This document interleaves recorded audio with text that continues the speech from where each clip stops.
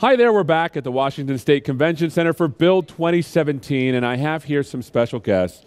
Like, they have done some crazy cool work, and I'm super excited to talk about it. We talked about it a little bit last year. Before we get into it, why don't we introduce ourselves and remind you that we are taking questions. I am watching them here, so make sure you submit your questions about this really interesting technology. Let's start with you, my good friend. Yeah, I'm Ben Hillis. I'm a developer for Windows Subsystem for Linux. Fantastic. And we both went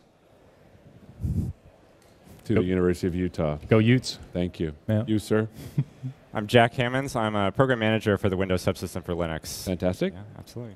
And I'm Gilles Couzam. I'm the development lead for the Windows console, which goes hand in hand with the Windows Subsystem for Linux. Like, I mean, you folks got some feedback on the console, and you're like, well, let's just put Linux in, right? I mean, like, it's like the craziest thing, and I've spent some time looking at this. It's amazing the work you've done. But before we get to that, let's talk first, for those that don't know what it is, what is the Windows Subsystem for Linux, and why is it important? Sure. So the Windows Subsystem Linux is a way for you to run native Linux applications on Windows without having to recompile them and without a virtual machine. So we are we have a driver that sits between the NT kernel and Linux user mode that does this translation and exposes virtual files and that type of thing. So let me see if I understand this right, because there's something called wine, right? Right. It's not that. Jack, what do you say? It's not quite that. It's got a lot of differences. So Wine is a project that lets you run your Windows applications on Linux. This is sort of the other way around. Oh, sorry, I got it backwards. But it's like a Wine for Windows? It's similar to a Wine for Windows, but I would call it Wine for Windows plus a whole bunch more. I mean, not only is it just that bare minimum level of just making sure that your applications run, but we do a whole lot to integrate the Linux environment into the Windows environment and make that a seamless experience for people. Okay, so when you're saying I'm running Linux stuff, is it true, like, am I compiling, let's just say I have a binary that I'm downloading for Ubuntu, for example. Is that the same binary that's running on my Windows box? Yes, it is. So the image that we take is essentially the server image that Ubuntu runs in their containers running straight on Windows. No modifications, no recompile. It's not a Windows application. It is a native Linux application executing in the Windows context. Yeah. So when you're in the WSL prompt, you open a console window. You type in bash. You're in WSL. You can type sudo apt-get install whatever you want. I mean, it all just works. Now, again, I studied some operating systems at the glorious University of Utah, of course, and I remember knowing that there was two aspects of running a process. One was in the kernel mode, and obviously the other was in the user mode. What are we talking about here when we're talking about running this process? Are we talking about user mode, or are we talking about kernel mode? Ben? Right, so WSL is, we implement the kernel ABI surface for the Linux kernel. Okay. So all of the system calls that the Linux kernel has, it's 360-something system calls. We also implement a lot of virtual files. There's files in the proc directory that aren't actual files on disk. They will tell you information about the system, like your CPU information or what mounts you have on the machine. We also expose those via our driver. So you are literally, you made a driver that represents Linux. Right. Like, you're kind of blowing my mind. Please explain a little bit more, Jack. You're the PM. You got to be able to tell us all this good stuff, right? I'll see what I can do. Okay. So, to start out, the main genesis behind this project is, you're a Windows developer. You spend all your time on Windows. You go out and you look for tools that you want to run, be it Node or Ruby or any web server or any tool or application that helps you get your work done. Sometimes you're scrolling through these how-to pages and reading the instructions, and all of a sudden you hit a $ prompt. And that $ prompt just makes you go, oh, that's not what I have. This is not what I have. This is not my machine. Right. We wanted to eliminate that from your perspective. So post this project, you see that $, you know that this is for me. Like, I can run any tool that I would normally run on Linux now directly on Windows. So are we talking like, because I'm going to be honest with you, since we're all amongst friends and maybe my mom is watching, right? It's a pain in the butt to do like Ruby things on Windows. It's always been easier to do it on Linux. Yeah, what happens a lot is a lot of the mainline feature development for these web platforms are happening on Linux, right? And so the Windows versions and a lot of times the Mac versions are a few releases behind, because they have to get ported over to those platforms. Sure. So this allows you to run the most recent version, the same version you'd be running on a Linux machine, but on Windows. So how does this work, right? Because when I'm looking at a process in Windows, there's certain things that happen in a process. How do you circumvent that? I mean, because if you're using the real ELF64 binaries, which is what this thing, if you GCC something, it goes to ELF64 on a Linux box. There's system calls in there, because you can do everything in user mode, but every once in a while you're going to need to get a packet from the network card, for example, or you're going to do a get command or something. How does this get what kind of sorcery, I guess, is what I'm asking, are you doing to make this work? So there is a technology called Pico Processes, which comes from Project Drawbridge, which is, think of it as an empty address space. It doesn't have any of the Windows concept of a PEB or a TEB, and it just loads up your pages in there and starts executing code. And it's got a table that is provided by the Linux files or Linux driver for the system calls. When a system call is essentially trying to get executed in that process, it goes to the Linux driver that converts it to a Windows NT kernel system call and gets executed there. But I'm thinking about this, right? I remember when I did because everything we did in college started with Linux, right? I'm gonna tell you a system call that I know does not work on Windows, and it has to do with a utensil, right? Fork. That's a system call, right? And I remember thinking about this, why do you do this? When you fork, it literally clones a process, and then you redo stuff. That's not possible in Windows, right? Not from user mode, no. So what are you doing to make that work? That's one of the more complicated system calls. So I bet there was a list, because how many system calls did you say there were? 3, maybe 400, 350. So you went through and probably 80% were super easy, and then you got to fork and were like, Yeah, well, fork, it turns out you run into fork really, really early. You know, I mean, fork is used extensively in Linux. It's really kind of the way that you create a new thread. It's how you get the PID, right? But new process is running, right? Right, and it's, there's pthread libraries that use the clone system call, which is, clone is really just a more complicated version of fork. Fork is threads, right? Right, yeah. Well, fork is clone with some flags kind of implied. Got it. And it'll give you, you'll share the address space, and then you'll be another thread running in the same process. And then clone, if you specify different flags, it'll let you modify that behavior. I see. But at fork, we essentially take the currently running thread and we create a new one, and then we copy all of the address space information into that new thread, set up things like the executable name, the instruction pointer, that type of thing. And then you have two threads that are identical with different PIDs. Are these processes or threads? Threads. Okay. Yeah. So the terminology in the Linux world about processes and threads is pretty vague. On the manual page, they actually allude to this a lot of times. They say, even though it says thread, a lot of times we mean process. So you kind of have to look at it in context sometimes. But yeah, so at the end of the system call, you have your calling thread and you have a new thread. The calling thread returns 0 for success. Or no, it returns the PID of your child process, or a -1 if it failed. Right. Your new process, that same system call returns a 0, which means I'm the child, and then they just go on and on their own lives. And usually, immediately after a fork, you'll have a branch instruction like a for, an if statement that will say, oh, if I'm the child, I want to run this, and if I'm the parent, I want to, a lot of times, wait for the child to exit or do something else. I mean, this is amazing because this is all being done in a driver. Right.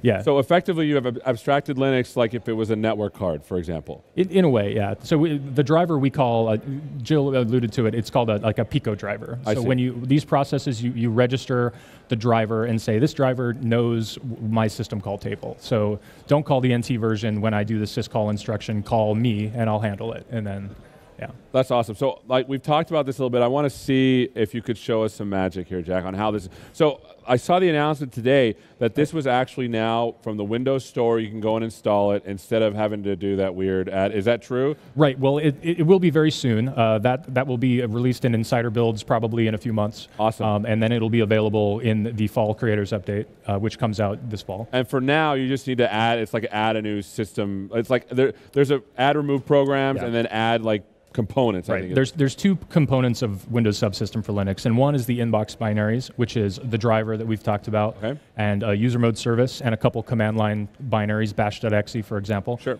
And then the other component is the user mode, and that's the piece that you'll be getting from the store. Awesome. So why don't you show us what you got, Jack? Yeah. So one of the coolest parts of this project is the fact that the Windows file system and the Linux file system are so close to each other that you can do things on the Windows side that affect the Linux side and vice versa. Okay. So if we look right here, if I can get in that window, so we're in my home directory. Okay. This is my Linux home directory. This is like if you logged into a Linux machine, and I mean, if I do cd tilde, it's going to take me to the exact same place. It's same home directory. So now, when you want to get to your Windows files, where are those going to be? Like, yeah, it feels like you're in this weird land, and like now how do we get out of Oz, zone, right? Exactly, yeah. So to get out of Oz, nice. We got to put on the red shoes. We're going to put on the red shoes. Those are the red shoes. Put on the red shoes by going to our mount points. And that's interesting, right? Because you're treating Windows as if it was a mounted drive. Exactly. Right. Nice. So if we go to Mount C, ls here, see I don't have permission to view some files. That's just because I launched this terminal as a user, as a Windows user that didn't have permission to those files. Holy cow. So keeping in mind, this system right here is bounded by my Windows permissions. So you can't be sneaky and be like, oh, now I'm in Linux. Oh, like I'm going to go start looking looking at all this other like a delete system. The red shoes are not that good, is what you're saying. They're not quite that good. Nice. So what this allows me to do is, like I said, talk to my Windows files. So they're all here. I can cd into my users directory somewhere. It looks like it's going off the end of the. We'll just expand this up. Yeah. There you go. There we go. So I can cd into my users directory, see my users. There's, I think that's the one I'm logged into. Go up to my desktop. And boom, there is my desktop. Now I don't have much on there at the moment. Yeah, I hid your icons because you had a lot. Yeah, well, but nice. Yeah, so your icon. So that's literally you're now on the Windows side. Yeah, so I could make a dir. You can't see it. But we'll call it test. Oh, you hid my. Yeah, you could open it in Explorer. And okay, so yeah. So if I had Explorer open, I would see a folder that I just made there directly. Well, if you right-click on your desktop, this is a little secret that right-click on your oh, there you go. That works too. Yeah, there they are. You can see all my secret files here. Oh man. So if I make a directory.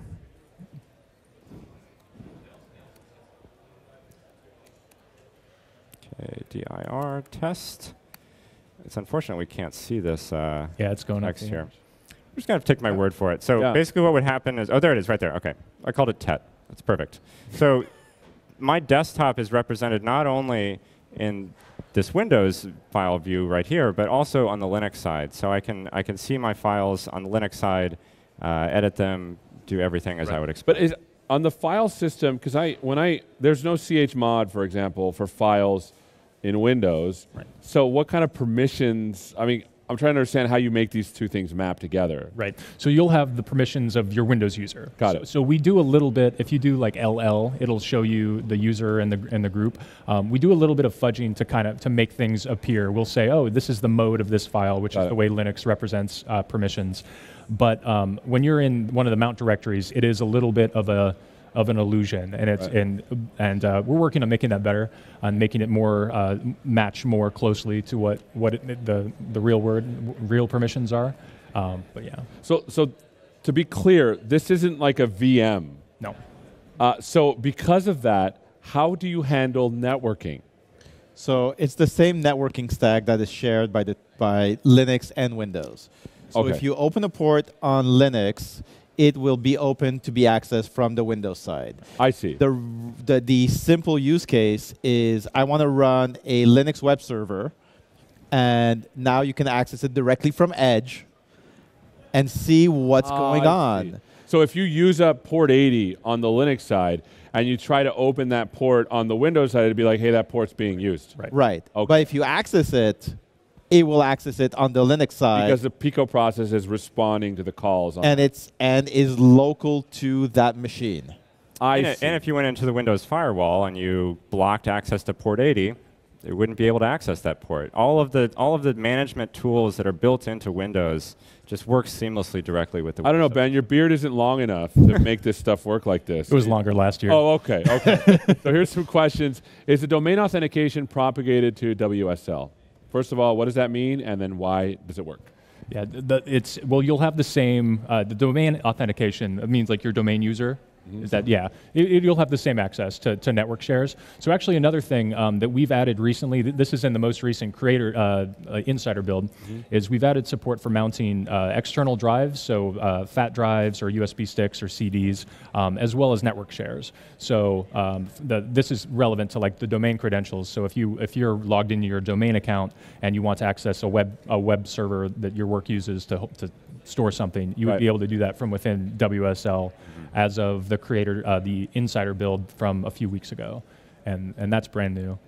Like I said, your beard is not long enough. Now, here's a question from John, which to me is really interesting, and maybe you can clarify.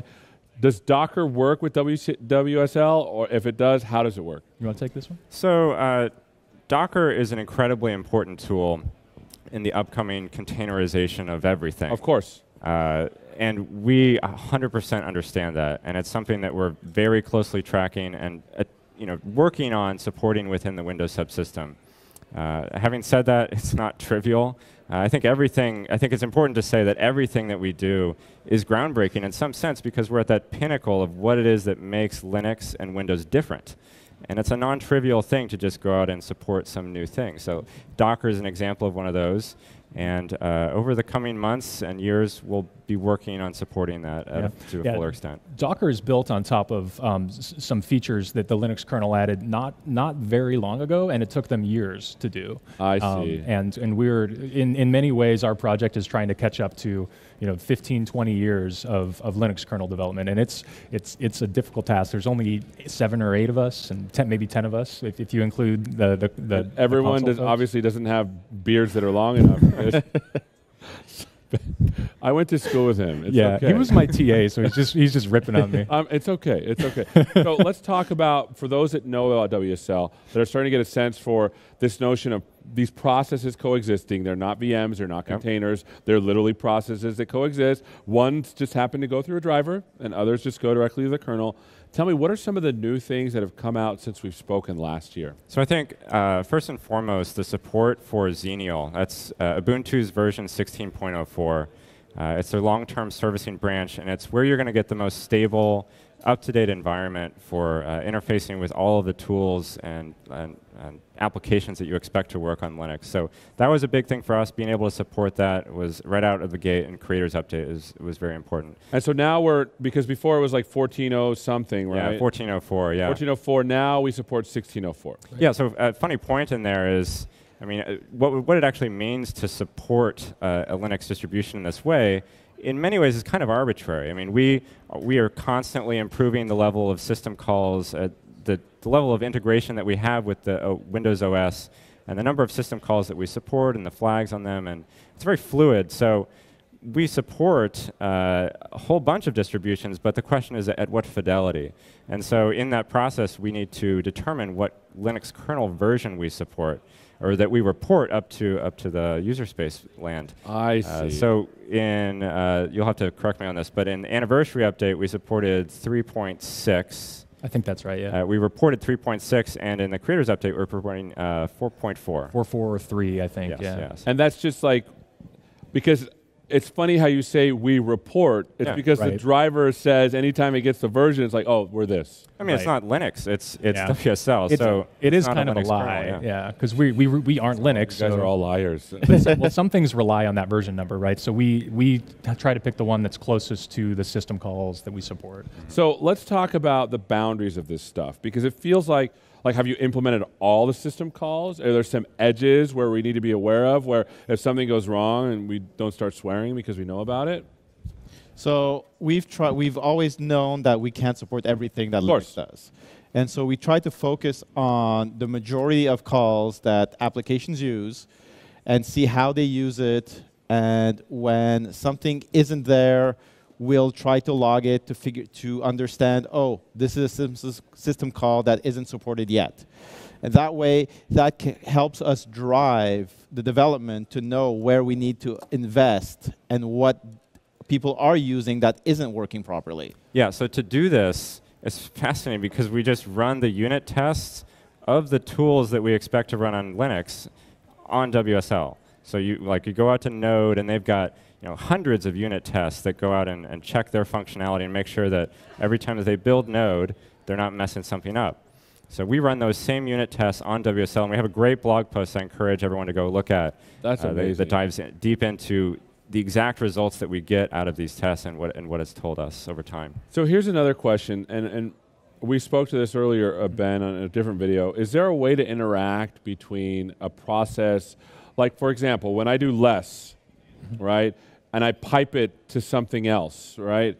Is there a way to interact with different kind of processes, one being in Windows, the other being in Linux? Yeah, so that was probably one of the bigger features that we released in the Creators Update, was the ability to launch Windows applications from inside of the Bash environment. Which can't be a trivial thing. It was complicated, but it was overwhelmingly one of our highest requested features. Right. So when we decide what we're going to work on, we look at kind of three things. We look at our user voice, we look at GitHub and when people report issues, and we also look at our telemetry, which tells us areas that we don't have implemented, and it'll tell us what's missing. Sure. So yeah, interoperability was a big one for our users, and people have really liked the new functionality. Can you show us something crazy that again is going to?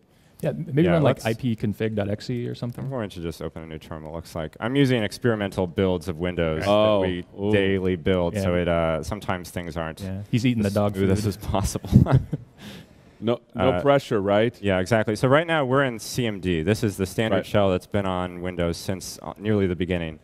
And if I use dir, I can list all my files out there, and I can see that since I'm in my user directory, it looks like I've got my contacts and desktop and documents.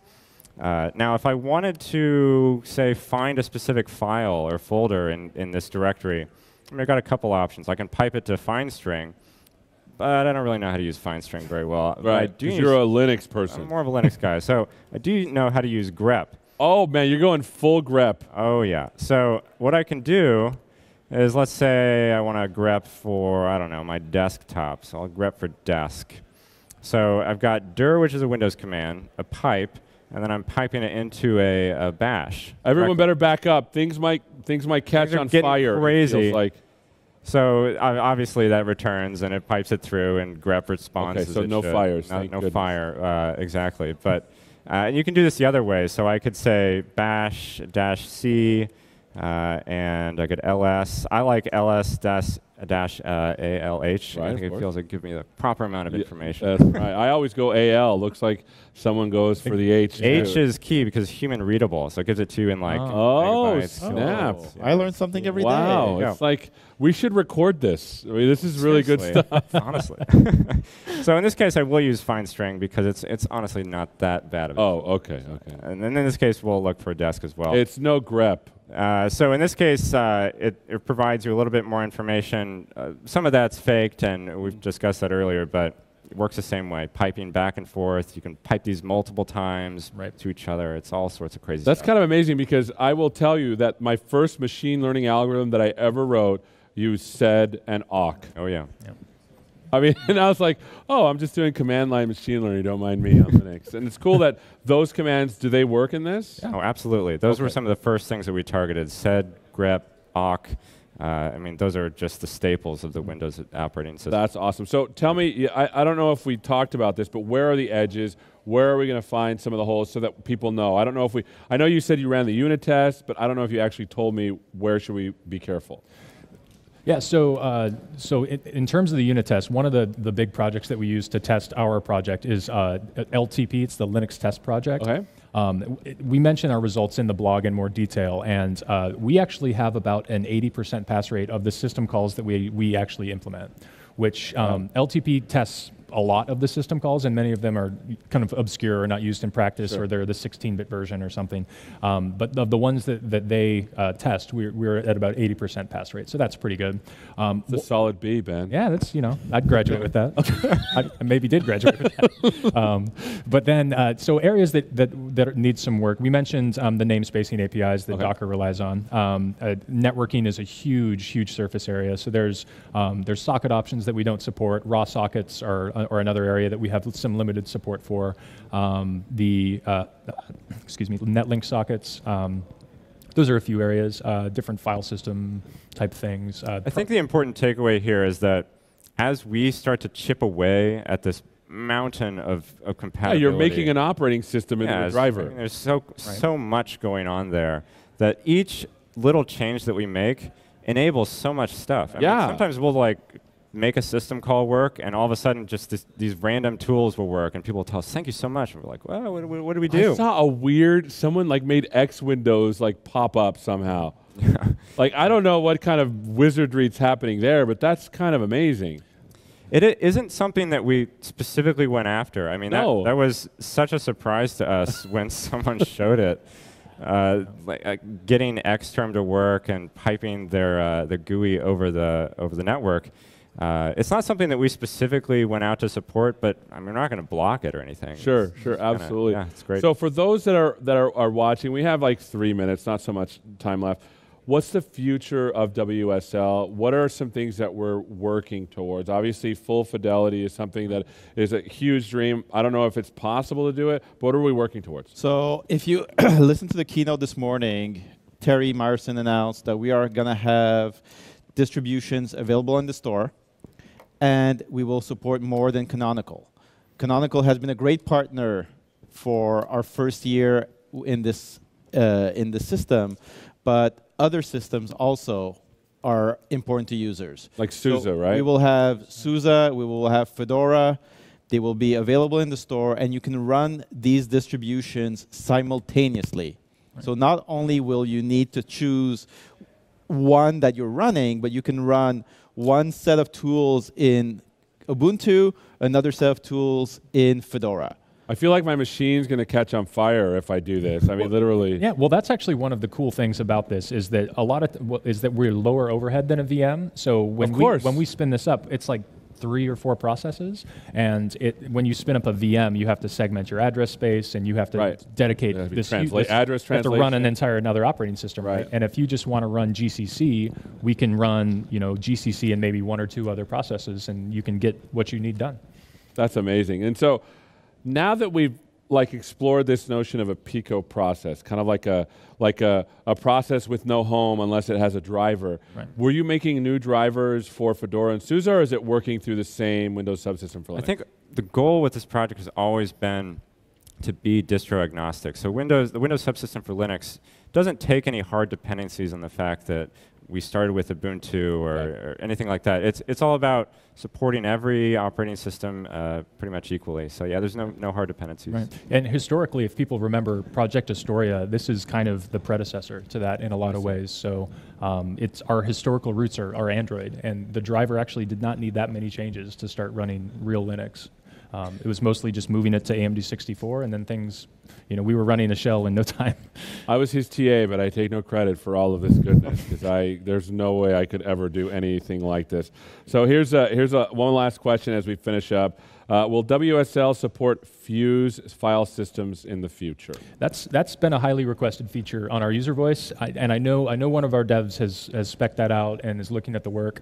I don't know what the timetable looks like for that, but yeah. What's the Fuse file system? It's a way. Is that the user mode one? It allows you to write a user mode driver to interop with either other file systems, or you can even interop with different programs, and it does a lot of stuff. Right. So it's definitely on the radar. It's on our radar that we're looking at it. Awesome. Well, like I said, every time I talk to you folks about this stuff, I had to write an operating system one time in grad school, and I did not know I had that many hours in a day to work on a program.